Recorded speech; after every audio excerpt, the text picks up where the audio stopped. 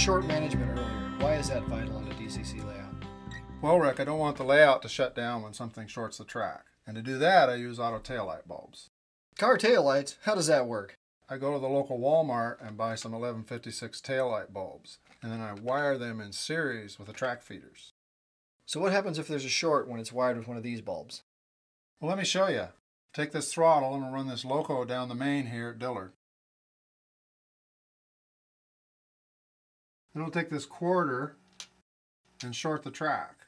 And notice that the train stops immediately and the taillight bulb comes on. Now a taillight bulb, when cold, has almost no resistance, so the train runs normally.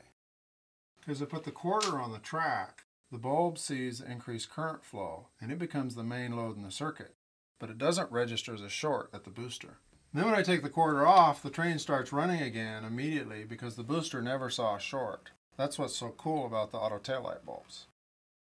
You can split your layout up into power districts with a booster on each district. This means that you need less amps and it helps isolate shorts.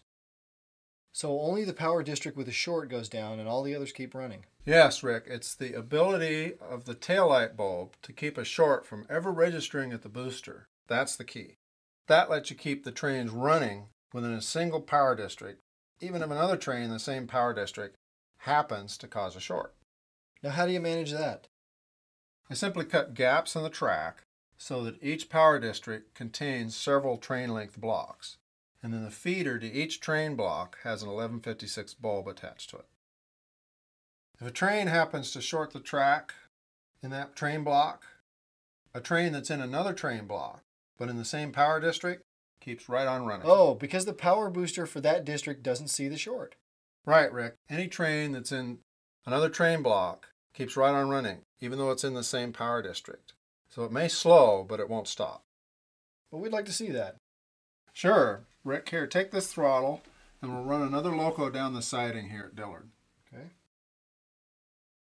Now this siding is on a separate train block from the main. And the siding has its own 1156 bulb on the feeder bus. But these two train blocks are in the same power district. Now I'll run my loco down the main as before, and I'll go ahead and place the quarter on the track and short it. And notice that your loco keeps running. Wow, that really works slick, Joe. Yeah, it sure does. I've rewired the layout to take advantage of this sort of short management.